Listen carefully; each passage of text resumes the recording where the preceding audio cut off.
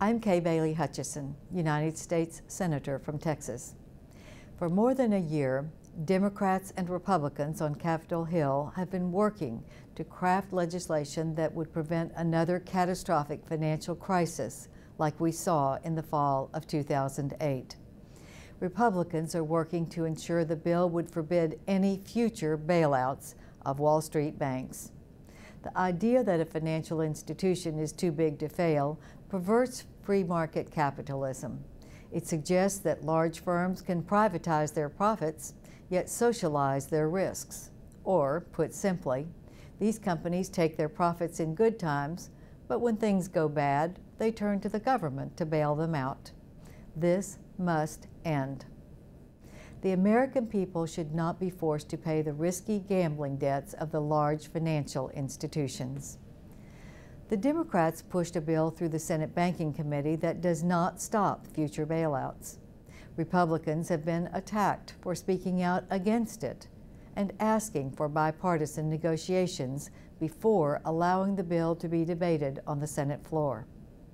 But to be clear, we will stand firm against a partisan bill that exposes ordinary taxpayers to future bailouts or favors big companies over community banks across America.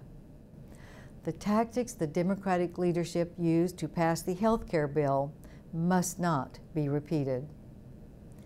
Thankfully, negotiations in the Senate continue. It's time for the name-calling to stop. Getting our economy back on track is too important to allow political games to sidetrack these efforts. Both parties agree that any financial regulation should do one essential thing.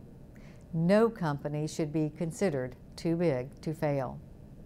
And never again should taxpayers be expected to bail out those who made risky financial bets with other people's money. Unfortunately, the White House is attacking Republican leaders to score political points.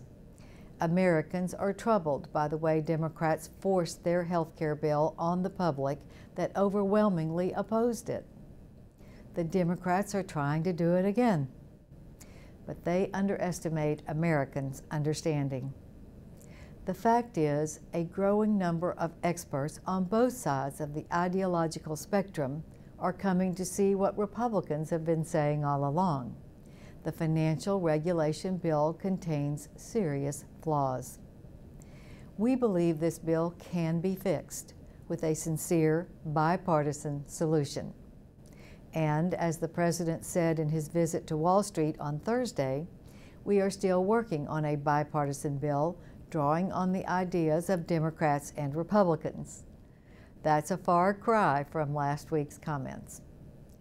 It's time for Democrats to put away the political playbook and simply say publicly what they're suggesting privately, that this bill still needs some work, that both parties should come together to do that work on behalf of the American people.